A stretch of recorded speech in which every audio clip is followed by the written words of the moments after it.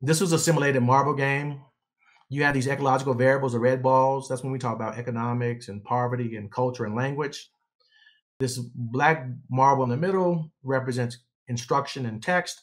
And then we have barriers to reading achievement. That can be fluency, comprehension, monitoring, phonemic awareness, decoding, writing, etc. And then you see the gauges here. How do we move kids to basic and low knowledge, or proficient and medium knowledge, or advanced and high knowledge? With this simulated marble game, when I started hitting those barriers with the small marble, we had what I refer to as veering. There was some movement, but students were not moving fast enough and far enough, remaining at the bottom. So the prudent thing to do is, well, how do you increase the force and momentum? Newton's second law says this: if one object has more inertia than another, more force is required to give the object the same acceleration as the first. And so I said, how do we give high quality instruction or research-based instruction and high quality text more force to break down the barriers? And I'm going to illustrate what that means after this simulation. When I started using greater force, I started moving kids toward advanced and high levels of knowledge. And this goes back to the equation that I had early on that I'll bring back to your attention. So I said, every lesson should focus on this multi-dimensional reading model. All my students read and write across 2 texts and 2 topics every single lesson. That was the larger marble that I was using to give it more force. I'm paying attention to their concept of reading, giving them fluency instruction, being explicit with decoding. They apply the vocabulary. I assess their comprehension of both reading and writing, and I'm focusing on personal growth and academic growth.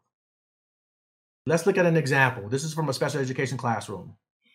The teacher said that she wanted to teach her students about protons, neutrons, and electrons. And this was in a virtual environment. I said, how are we going to make them, or what do we really want to make them smart about? So I asked if we can plan the lesson together. I said, let's teach them about proton therapy. At the end of this lesson, in 1 hour lesson, I want the students to be writing about proton therapy. The teacher initially informed me like, Tatum, these are struggling students in the special education classroom. Let's spend the entire first day helping them decode words. This was her, that's a small marble. And I said, we need greater force if we want to move these students to do the things that you want them to do. So this is a lesson on proton therapy, and you'll see their writing that took place within 1 hour based on greater force, the multidimensional reading model.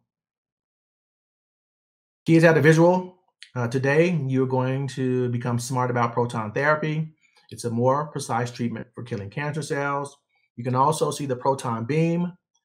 Every image in this instance instigates writing. Now, I told students at the end of this hour, you're going to be writing about proton therapy. And then why is proton therapy important? It's a safer way to treat children with cancer. Knowledge development.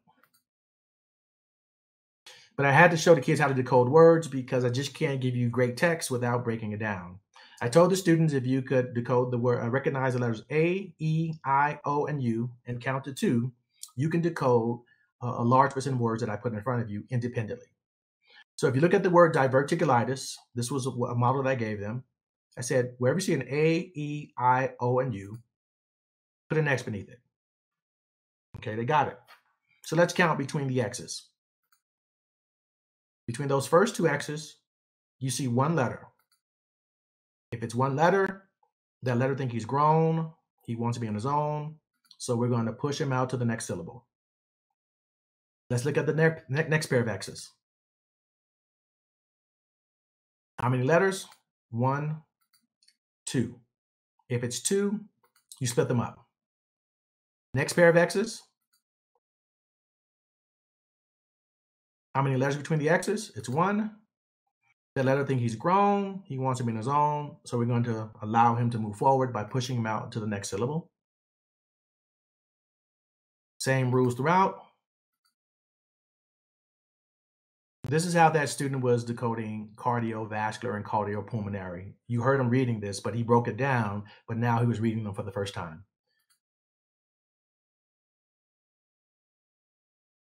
And that's why that word, it becomes diverticulitis. And so this is one of the ways that I show them how to break down those words. Give them feedback. Now, this is a lesson on proton therapy. I gave them one more example. This is the word bacteria. If you see, there's a key here. And so I cannot ignore the fact that kids need explicit decoding support, but I have to be able to give them access at the word level, the sentence level, and the text level. That's why I said kids need deliverance at all these particular levels if we want to make them move them toward advanced levels. I'm going to speed up here just so I can get into another couple of lessons here and get your questions. But what I'm sharing with you now is the model of providing explicit decoding instruction for kids the third grade and beyond. And my assessments will allow me to figure out if I need to go further in terms of phonological awareness and phonemic awareness and alphabetic knowledge. But by this time, most students have this information. And then I had the students in the special education classroom decode these 4 words that you have in front of you here: proton, therapy, tumors, and anesthesia, using the same process. This is where the teacher wanted me to stop. Just have him decode day 1. I said, no, we need greater force, greater momentum to exalt these young readers and writers. This was the building meaning practice. Everything we do, I want to make sure they have a strong concept of reading and then monitor their comprehension. Each day, 43 children are diagnosed with cancer in the United blank, which means 15,590 blank in the US are diagnosed each year. Even though I'm getting them to monitor their comprehension, I'm also helping them become smart about something. Foundational skills and knowledge development must travel concurrently. They make for a wonderful marriage. So they got feedback on this. They had a fluency practice piece. Again, even with fluency practice, well, the idea was to get them to read 97% or 100% of those words accurately. I didn't want them to fall below 90%. There is this icon for support that we will not play today, but even the fluency practice piece was designed to elevate knowledge development. And so every moment we get, it's a great opportunity to monitor knowledge development while they are executing their skills. So proton therapy is designed to kill cancer cells, etc. So they go on and read this particular piece. And all of this is in 1 hour, mind you. And then instead of telling me what you think about it, I use what's called line sets that I talk about in the research as well. I had kids circle the line set that best captures the full meaning of the text. I want to make sure that the kids are capturing the full meaning of the entire text. If you see line set 1 in its color, if a kid chose line set 1, I know they were only paying attention to that first paragraph where you see the same color. Line set 3 indicates to me, if you look at the colors here that I can give you feedback on, I now know my students are paying attention to the beginning of the text, the middle of the text, and the end of the text if they come up with this correct response. And so this is how I assess comprehension and reading. I want to know that they're best capturing the full meaning of the entire text. So you saw decoding, you saw fluency, you saw comprehension monitoring, and now you're seeing reading comprehension.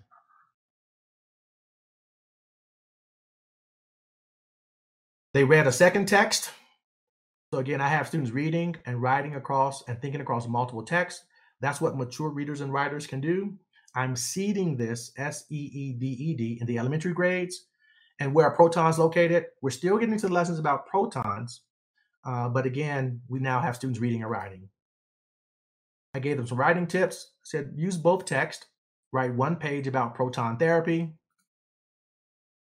And here was the students writing. You see the variability in the writing, but the students would have never arrived here during day 1 of the lesson if I only focused on explicit decoding instruction alone. I now have evidence of kids reading, writing, language, and knowledge as we talked about proton therapy. Now it's different. Student 4 says, I learned a lot about proton therapy. It kills cancer and disease. I can give you feedback on your writing. Student 3 was looking at the proton beam. I learned about the proton beam, and I and I had a lot of good stuff, and that was new to me. I learned about stuff. I now, again, this is our first hour with these kids. I now have foundational how I'm going to use instruction to move them towards exponential growth in reading and writing.